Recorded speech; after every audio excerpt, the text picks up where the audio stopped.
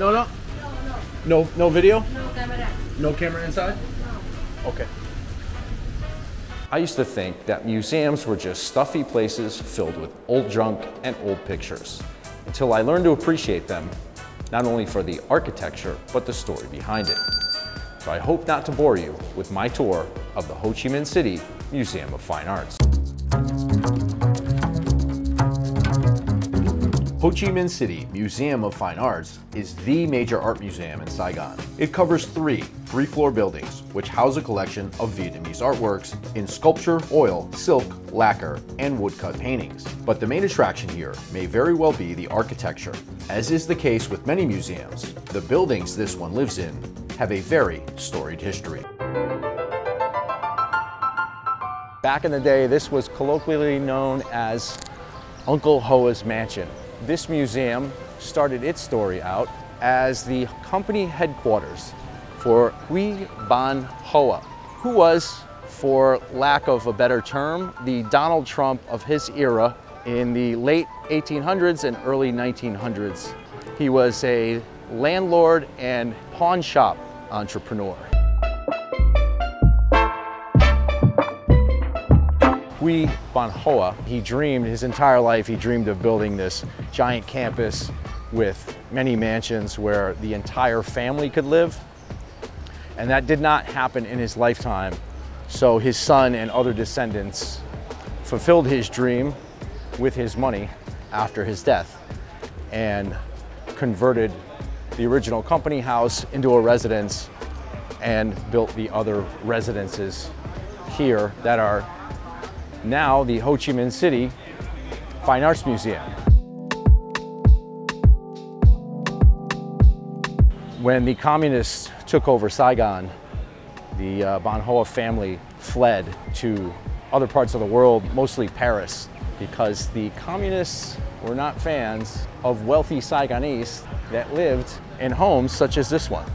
So they peaced out. When I visit a place, I like to follow two rules: drink with the locals and visit the museums.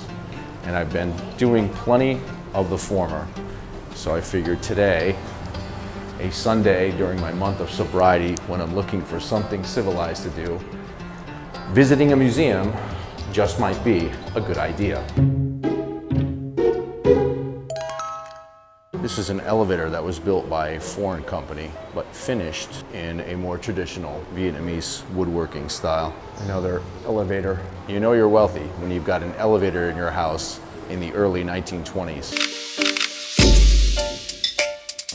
In this room are sketches of the Southern Resistance War. The communist rule dictated what could be art and what could not be art. So this is anti-government art, I guess you would call it. This room here was probably one of the bedrooms in the house. You could just hear the children here fighting over who gets the biggest bedroom. Mom, I'm not coming down to dinner until I get 14 servants fanning me with palm fronds and feeding me grapes like my big sister. I was in Phu Quoc a few weeks ago at Sunset Town. It's a brand new city, Las Vegas style, that was constructed to look like ancient Rome. But here, this building, this architecture has earned its stripes, so to speak. The weathering that you see on these columns is actual weathering. This building here has a real physical sense of history. This is a piece of artwork that I did want to see when I came here. It's a lacquer painting that took 20 years to finish. Just a fascinating technique. This here is a cool exhibit you don't see very often. It's a display of the artist's smock, paintbrushes, and other tools. And it paints a really clear picture of the artist slaving away in their studio, covered in paint blotches, probably chain smoking all day.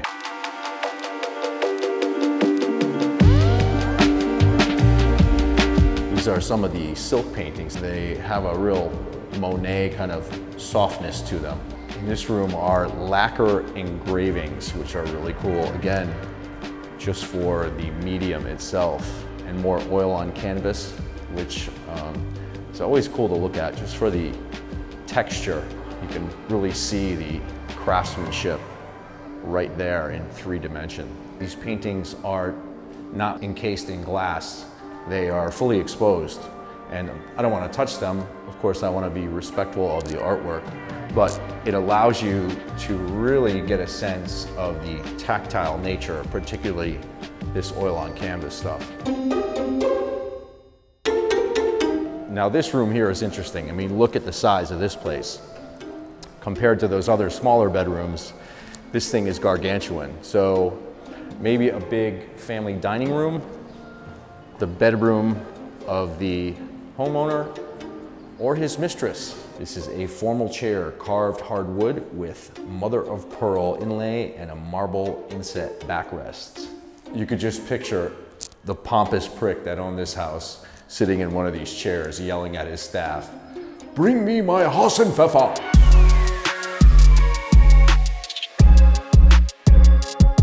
There's always a story of industry behind the artistry, which is why this place, the Ho Chi Minh City Fine Arts Museum, used to be called Uncle Hoa's Mansion.